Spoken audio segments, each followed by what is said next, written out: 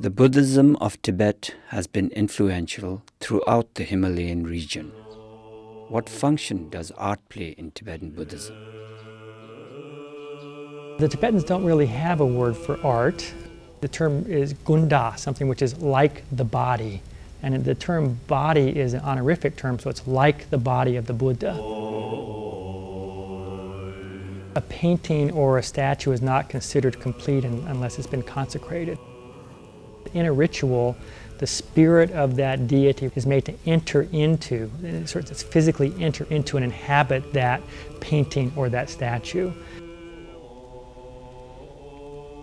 Not as if it were the deity, it is the deity in a very important sense. Many artworks can be used as tools for meditation. The mandala is the Buddha field, where the Buddha lives.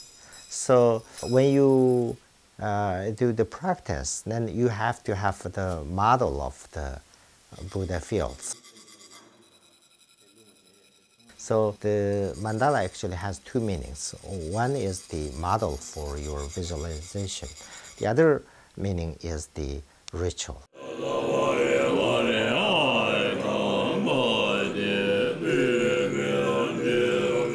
Ritual objects play an important part in Tibetan ceremonies. In practice, the thunderbolt and bell are manipulated by monks in prescribed movements. Monasteries are the center of Buddhist life, where monks spend much of their day debating Buddhist philosophy.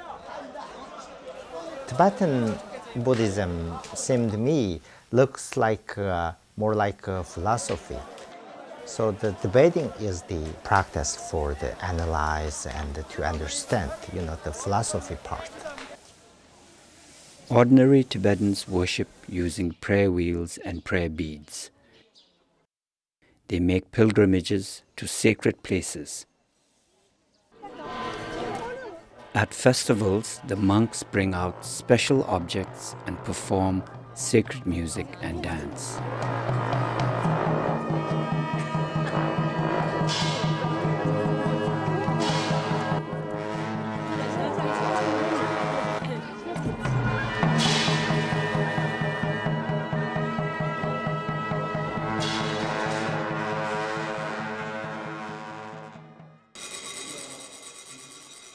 Tibetan Buddhism has become increasingly popular worldwide. Its practices are becoming better understood, and scholars of medicine, religion, philosophy, and psychology have begun to look to it for inspiration and insight.